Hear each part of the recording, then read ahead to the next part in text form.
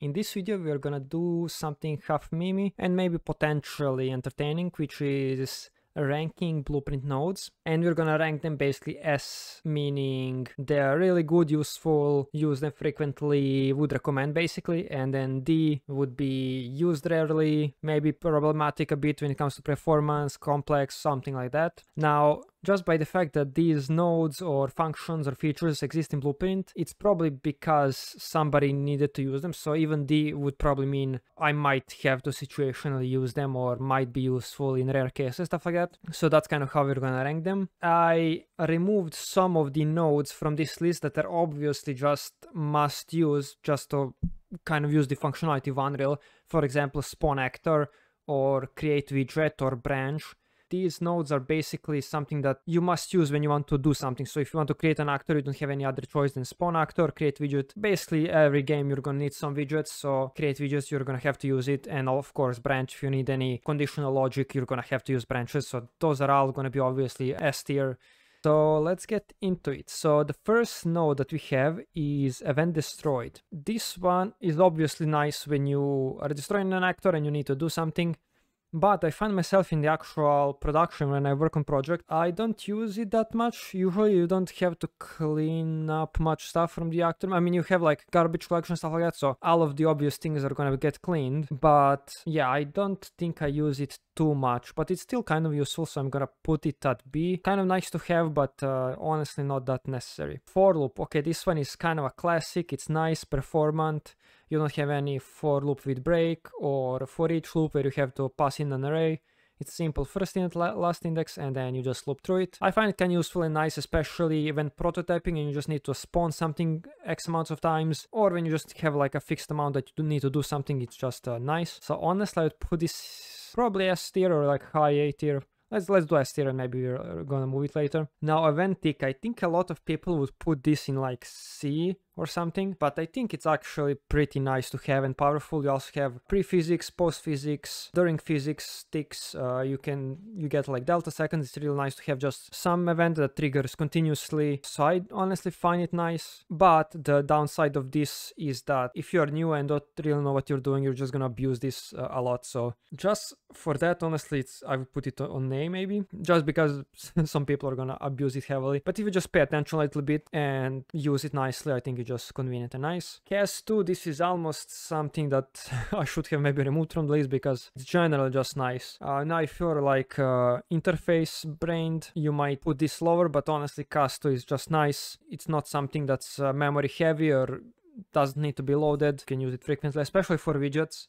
Their like slate system is very object oriented. There's gonna be casts in there and stuff like that. So honestly, I think solid, probably next to Eventic. Can be kind of abused, but honestly I think for indie games it's kind of an overkill thinking about memory and some like hard references and stuff like that, especially when you're a single developer creating like a smaller game. You usually don't have to think too much about it, but for certain cases and especially for, you know, mobile games, stuff like that, you might need to think about memory more. But yeah.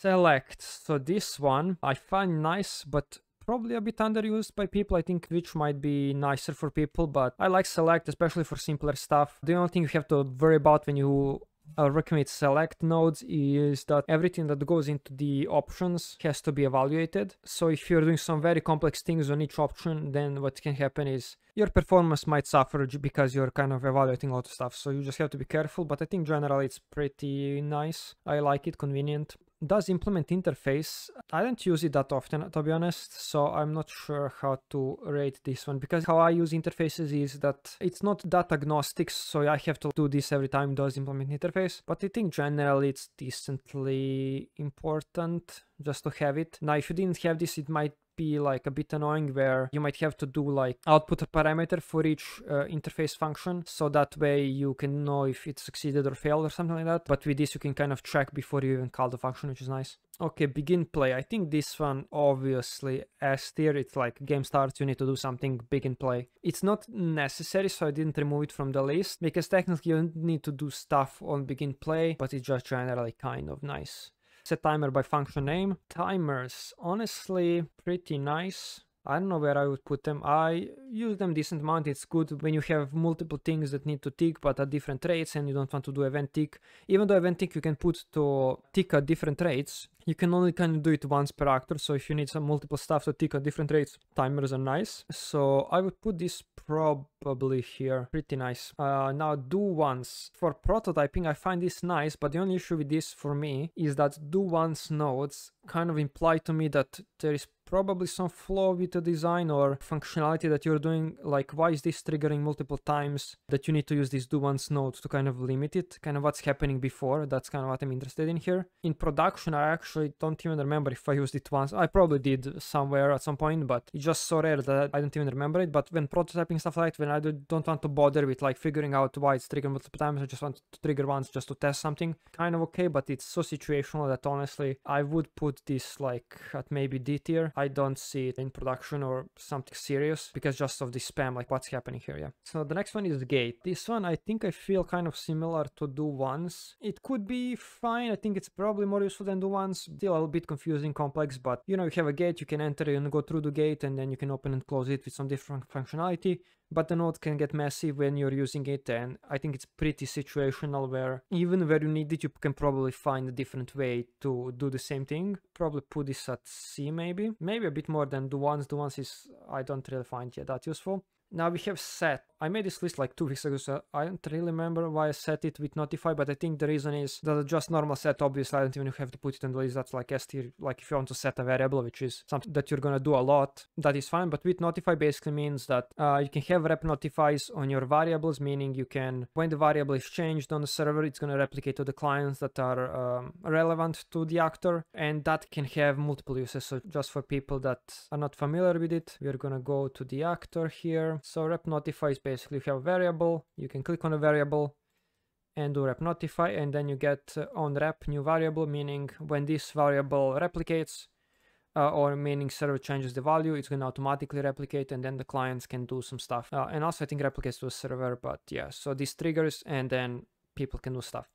And it can be kind of nice for situations where you have, let's say you have a chest, and maybe this is the relevancy area of the chest. And if you're not familiar with relevancy, you should read about replication for Unreal. It's pretty important. But say a player is over here, this chest is not even loaded because the player is too far, but another player comes closer to the chest, opens it, and now this chest has different states. So when this player comes in and the chest becomes relevant, you probably want it to update. You don't want it to have the state that the client had it in before. So then maybe you can do like enum for the chest state, some boolean that the chest is open, and then the client's chest can trigger those events and play animations or something. So there is stuff like that that you can use the rep notify for. Yeah, so for those reasons, I think rep notify is also really useful. I'm not sure where I would put it. It's not completely necessary, but I think it's frequently used. So I think I'm gonna do maybe somewhere in here, A.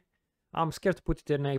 I'm not sure if it's A+ type of thing, but yeah. Delay. So these types of delays I find can be kind of scary depending on what you're doing, because just doing an arbitrary delay that's gonna complete and trigger something, if there is some state of the game that changes or this actor is destroyed and doesn't trigger, there could be weird stuff where you maybe are triggering something that you don't want to trigger, you want it cancelled, but because of the delay it's still happening, stuff like that. So I can see the delay kind of being scary, but sometimes useful. I would put it more like here, like it's nice sometimes, but generally I try to avoid using delays. There is usually better stuff to do with that. Now we have get unit direction. So this one I think is one of the more based ones, which is what you do is basically give it 2 locations and it gives you direction from one to the other. And if you're not familiar, it gives you a unit vector, which means it's normalized from 0 to 1, and it's basically telling you a direction to where like a thing is pointing to. And honestly, it's good for like line tracing, figuring out like dot products from some objects, stuff like that. So I find it generally decently useful. I'll probably put it like somewhere here. Like it is kind of situational, but it's just like a good note to have. Pre-construct. This one also, I think I like it even more than construct. So this is, if you don't know, for widgets, they have pre-construct and construct. Construct is kind of as a begin play, and pre-construct is almost like a construct for blueprints, where you can do something in the editor. So for example, you maybe have a container for, let's say, inventory, and you want to fill it up with slots, but you don't want to fill it up when the game starts and then you see your changes or debug.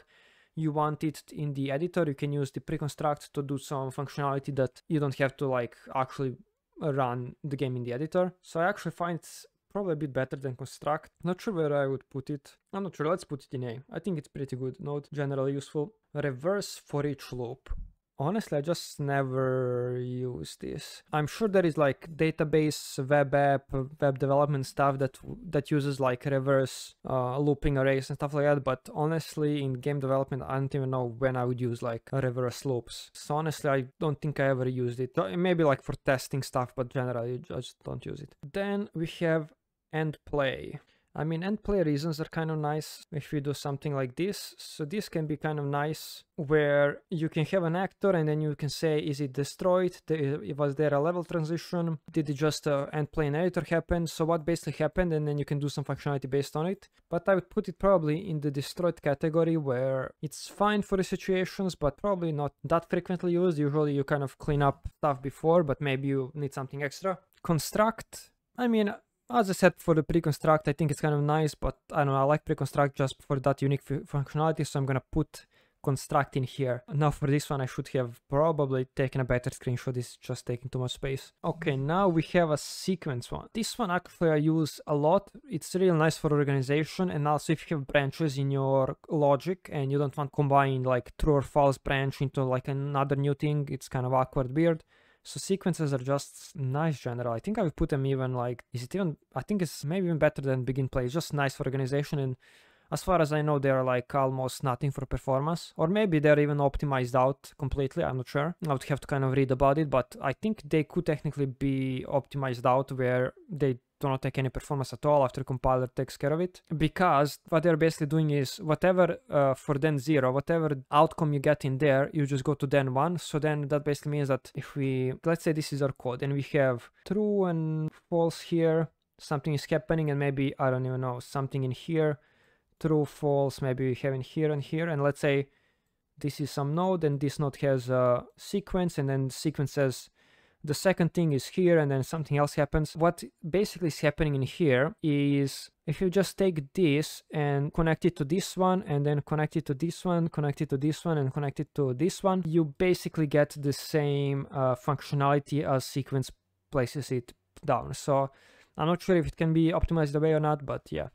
That's kind of what's happening. Okay, so next we have dedicated servers. So dedicated server, what it basically does is when you have a multiplayer game, it's gonna give you a true or false statement, meaning is this current event running on the server or on the client, or is this function running on the client or on the dedicated server. Now for licensed servers, this is gonna be also false. So you have to be careful. This is just for dedicated servers. But I generally find it nice when working multiplayer games. It's almost a must-have to kind of figure stuff out, where is stuff happening. If you have a bunch more other that is like testing, is it like triggering on the owner or not an owner and stuff like that, who has authority. But this one I find it even more useful than those. So I'm probably putting it somewhere here maybe. It's generally pretty nice. Next we have a switch, and switch is kind of like a select, but I probably use it even more. It's kind of nice, especially since select can have the performance issue while switch doesn't, but switch can have maybe duplication issues depending on what you're creating. There might be like some duplicate code, stuff like that, and more nodes. So that's kind of another thing, but yeah. But still I would put this one, switch is kind of based. When you have just states and you just do for each state, kind of nice. For each loop. So this one is also kind of nice. Now, it is more performance intensive than for loop, but not by that much. I did some like performance testing and it's probably like 30% maybe more expensive per loop, which might seem like a lot, but for loops are generally not that crazy, even in blueprints. There is some overhead compared to C++, but they are decently optimized, so they generally they're okay. But yeah, I would still find them kind of similar, honestly, but maybe I would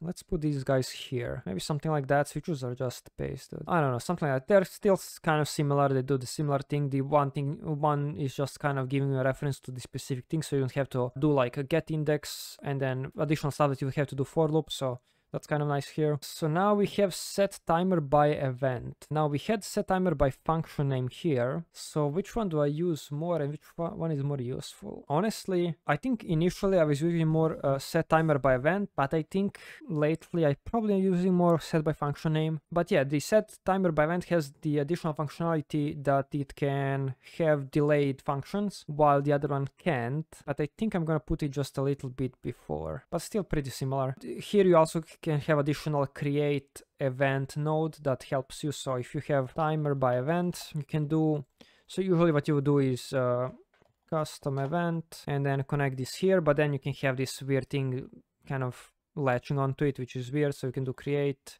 event, and this is to dispatch it to another thing. So you can then do custom event. And now you get the same thing as if you had it connected, but now you can move this wherever you want. And for example, maybe this triggers on begin play, but then this needs to be somewhere else. You can kind of organize it a bit better. Now we have get all actors of class. I think generally I would put this decently low, because usually kind of what's happening in your code where you have to like do this. Sometimes you do have to, but in like 90% of the time, I think you can find a better solution. And also I remember listening to some talk like half a year ago talking about all of these getting optimized. I think they optimized like 2 out of like 5 or 6 of these. Get actor. So there is like few of them. So you have get all actors of a class. I'm not sure which one was. They didn't write it, I think. So a few of them, they said they optimized where before it was kind of a linear cost for the functions, meaning if you had one object in a scene and then you had 1,000 objects in the scene, it's going to cost 1,000 times more to find your object on average in the second scenario. But they said that they were optimizing this so it's logarithmic now.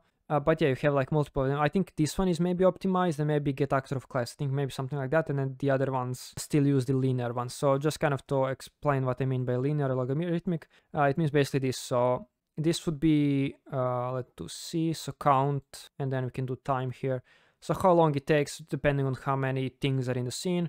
And the new ones probably do something like this. So they do not scale linearly, they scale a little bit per new object, but on average you're gonna get way better performance. If you're talking about the old one, I would probably put this on these, just like try to avoid it, probably very situational. But with the new ones, I think still generally try to avoid it, but probably like here, I guess you can use it and it might be decently performant, but still kind of what's happening in your code that you need to just get all actors of thousands or hundreds in your scene. Like what's happening. The next tick is kind of convenient and nice. So instead of using like real time, you can just offset something by a frame, which I honestly find a bit more useful. So I would put it in here. I use it from time to time when needed. Still not that much, and it's decently situational. A retriggerable delay. This one can be nice for some situations, because what you can do is basically call something, and if that thing is called again, the delay is going to reset instead of triggering 2 times or ignoring the call, stuff like that. So probably something like this, I would say. A bit better than delay, but still nothing crazy.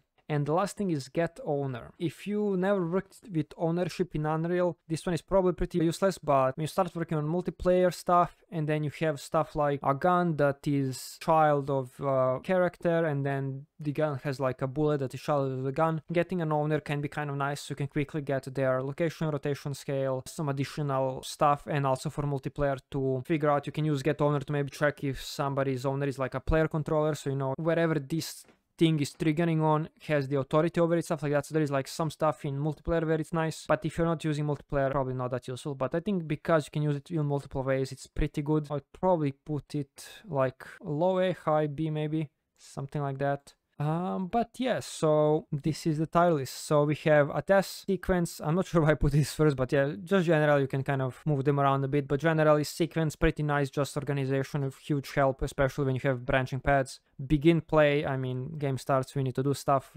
really useful. Switch, if you're not using switches a lot and maybe rely more on like object-oriented stuff like that, I would suggest trying it out, trying to use enum switches, stuff like that. They can be pretty useful. For loop, pretty performant, really nice, convenient, especially for prototyping. For each loop, of course, looping through objects, then doing something with them, pretty convenient, nice. And just a random one for vectors. There is more stuff for vectors I would probably put in like A and S tier, because with game dev you work a lot with vectors, and Unreal gives you a lot of utility functions that help with random stuff relating to that. So yeah, that's about it. See you in the next video.